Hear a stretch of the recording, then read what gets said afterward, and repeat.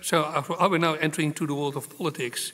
You gave an interview to the ANAC, one of our best newspapers, in which you said, I hope to be interesting enough without speaking about Geert Wilders, as I have no interest at all to speak about, and I have no interest at all to speak about what the opposition in Turkey is doing, or if it's not. Maybe I'll but add hang this, on. because the journalist was a very smart guy, was asking very petty political questions about Turkey, the latest developments, which I don't want to comment. You know, I don't want to be interesting talking about the latest petty Turkish politics. Yes, I'm sorry. So he, being a good journalist, he asked you why not, and then your response was, because it is not my task, as a right expresses his force about values, not about real politics.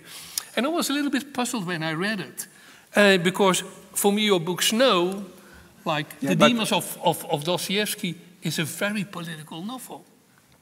Okay, now that you said Snow, that is my only political novel, and before I published it, I said, this will be my only political novel.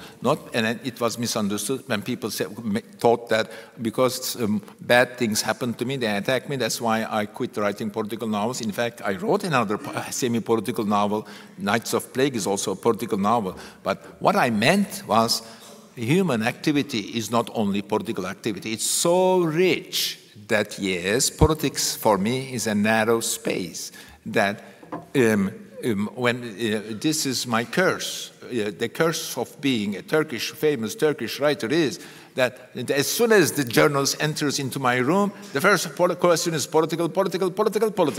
Or if he's not asking political questions, he is being very generous. People don't ask me questions about beauty as you talk about beauty.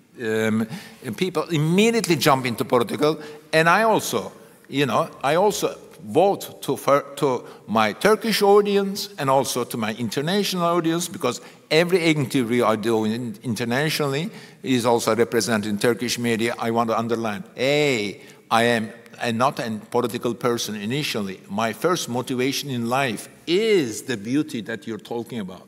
But I want to reach that beauty. But all these politics and gender and problems, blacks, whatever, Kurds, I am embedded in them, and they are pulling me down.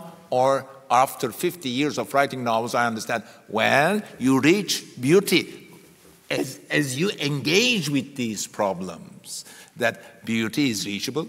Tolstoy wrote very self-consciously, for me, the greatest of all novelists, beautiful things when his mind was very busy with bad politics, all of the trashy politics that always takes you down, and every journalist reminds me. So it's very complex that the power of a novelist is to be able to survive with all these petty political questions, give a meaningful answer, preserve his integrity, and continue to produce the beauty that we together put on a pedestal.